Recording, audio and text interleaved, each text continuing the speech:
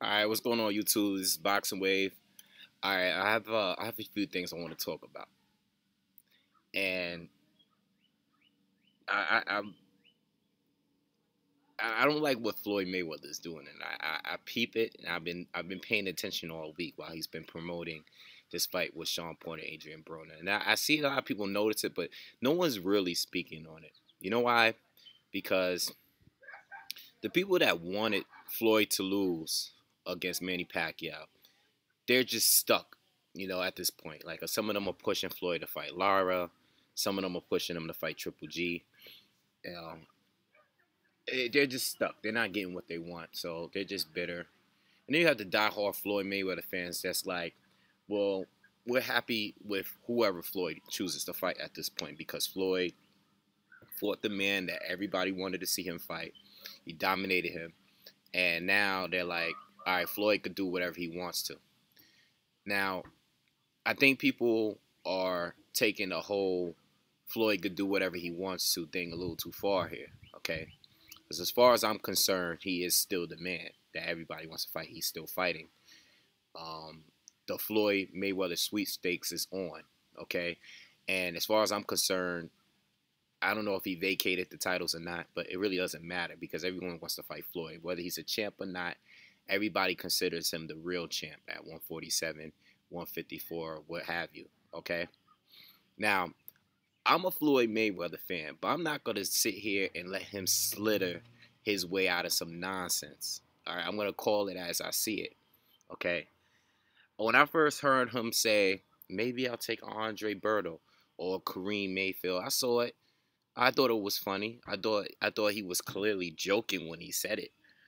But since he said it again and he's keeps saying it, I'm not gonna. I'm like let's take a look at this here. Floyd Mayweather against Kareem Mayfield for a pay-per-view fight. That's cool with the Floyd Mayweather supporters. That's cool with y'all. Like you want to see that fight.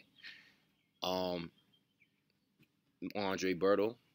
Um, it's a little better than Kareem Mayfield, but I mean, still, is that what you want to see? Is that what you really want to see? Just because he beat Pacquiao now, that's what you want to see when we still got Kell Brook, Sean Porter, Keith Thurman, Lanny Lara, Triple G, Demetrius Andrade. We go on and on with names, okay, on who Mayweather could also be facing. Amir Khan, Danny Garcia. Some of these fights I don't even like. Tim Bradley, but they're still hanging around. You know what I'm saying? Um, Andre Berto and Kareem Mayfield. Kareem Mayfield. Okay. Now, I thought it was funny, but even if he is serious, whatever. But the fact that he's saying, I want Keith Thurman to fight Errol Spence on my undercard, or I want Sean Porter after he beats his boy, Adrian Broner, to fight Errol Spence on my undercard. Like, Errol Spence to you is good enough to fight direct possible opponents for you. Errol Spence is good enough to fight Porter and Thurman, but you're not good enough to fight. But you won't fight those two. But Errol Spence is good enough to fight those two. Now, we know the rumors. We know about Errol Spence giving you a black eye in the gym. In fact, I think Errol Spence giving you a black eye in the gym and you kicking him out of the gym is more of a reason why you should fight Errol Spence yourself. Like, I mean, if he's good enough to fight Thurman, a guy that you should be facing, or Porter, a guy that you could be facing, or anybody else that's in a division that's a top fighter, if he's good enough to fight these top fighters, why don't you fight him? If this is the same guy that allegedly gave you a black eye in the gym and you kicked out because he gave you a black eye in the gym, why won't you fight him? That's my thing. Like, if you have anything to prove, why not fight Errol Spence? If you could fight Kareem Mayfield, or Andre Bordeaux, why not fight Errol Spence? You know, since he's good enough to fight these other two guys, which I'm not. I have no doubt in my mind that Errol Spence is the next big thing in boxing. I already said this on my channel.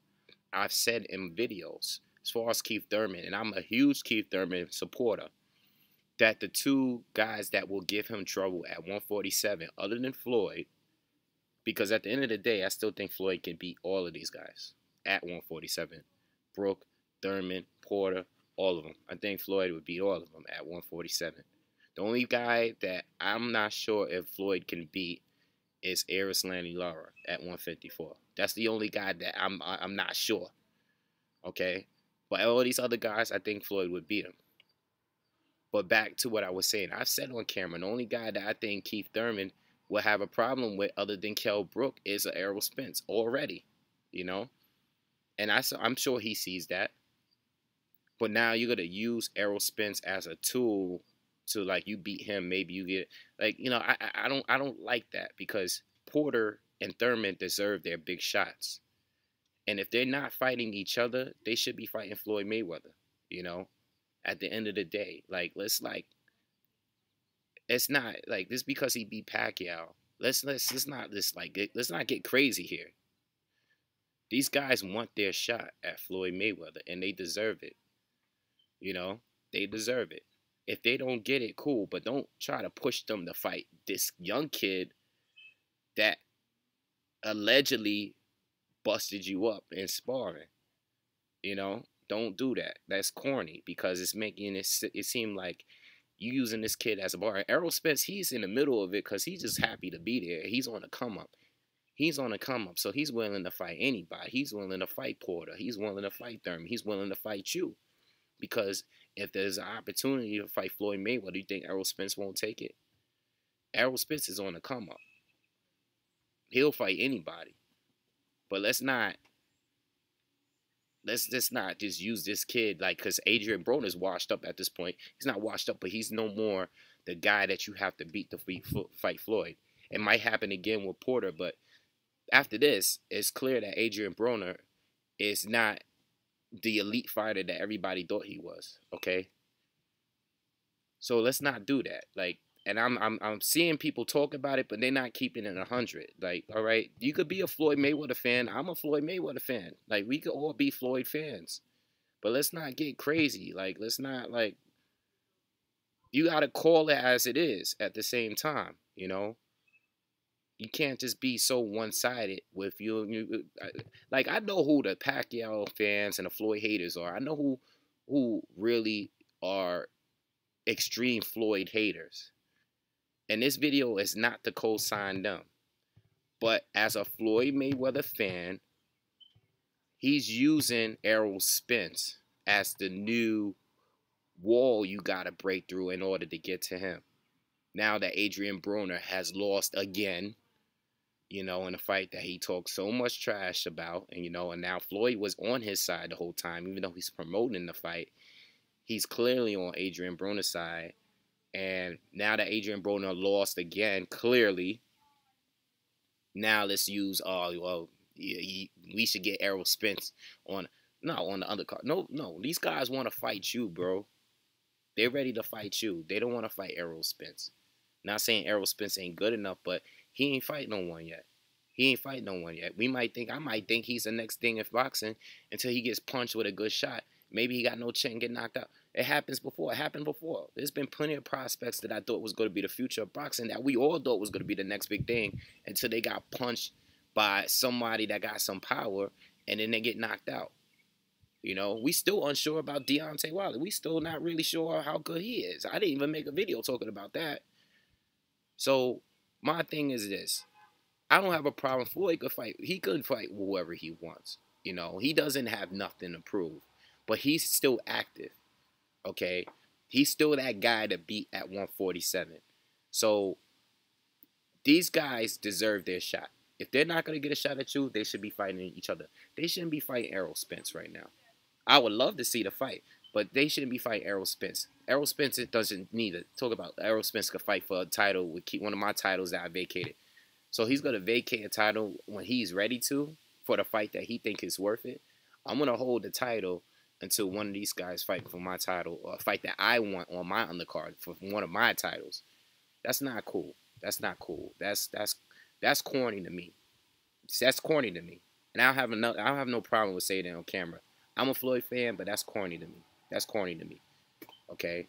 Not saying he has to fight those two, but pushing them to fight Errol Spence is corny. If you're not going to fight those two, then just don't fight them. If you're going to fight Kareem Mayfield, and this is the last point I'm going to make about that whole thing.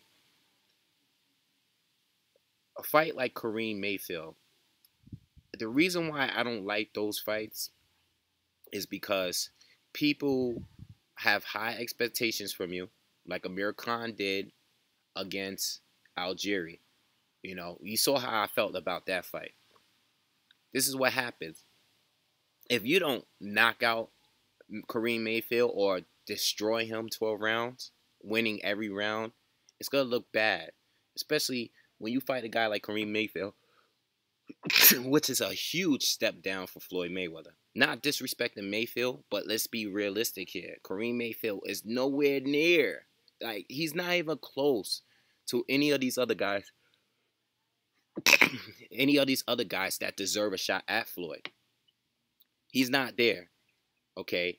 And you fight Kareem Mayfield, and you got to understand, you fight Kareem Mayfield. Mayfield is like, it's a win-win situation because I'm going to just go in there and just try to knock him out. I'm going to give him the best fight I've ever fought in my life. You're not going to fight the same Kareem Mayfield that fought everybody else. You fighting a Kareem Mayfield that is fighting Floyd Mayweather, and he's going to do everything he has to do to win. People's will is stronger when they're fighting a guy that no one thinks they have a chance of beating. We saw that with Khan and Algieri. We've seen it plenty of times before. You know, we seen with Eric Molina and Deontay Wilder. That was a close fight. I mean, it was competitive. You got scared the moment that yo, don't tell me you wasn't. If you're a Deontay Wilder fan, a supporter, and you think he was gonna blow Eric Molina out, don't tell me you wasn't scared when Molina caught him with that hook.